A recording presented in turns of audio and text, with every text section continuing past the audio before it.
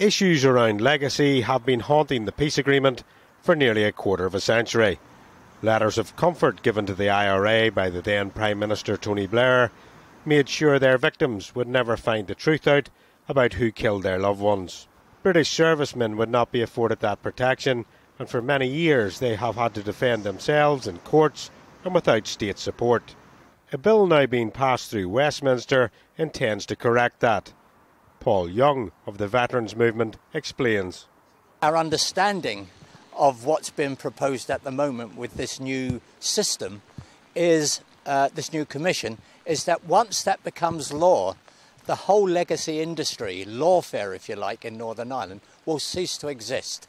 That means that any soldier or police officer that has been previously investigated before, their files will be seen by this new commission, and they should be given immunity from prosecution, and then the files stored away, never to see the light of day. This bill will itself create many more legal battles, and some legal firms have already registered over 70 cases in order to try and beat the bill as it becomes law.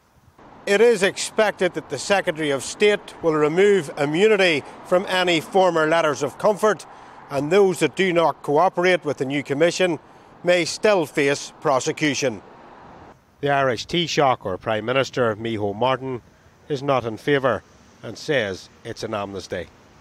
Fundamentally, I'm very much opposed to what the British government is proposing here in terms of essentially the guts of an amnesty for people who committed terrible crimes, irrespective of whether they're security forces or members of various paramilitary groups who committed terrible crimes.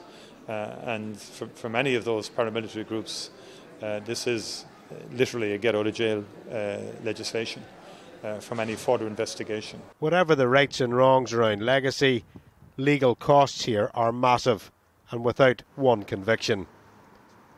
It's thought this bill will become law in the next few months. Dougie Beattie, GB News, Belfast.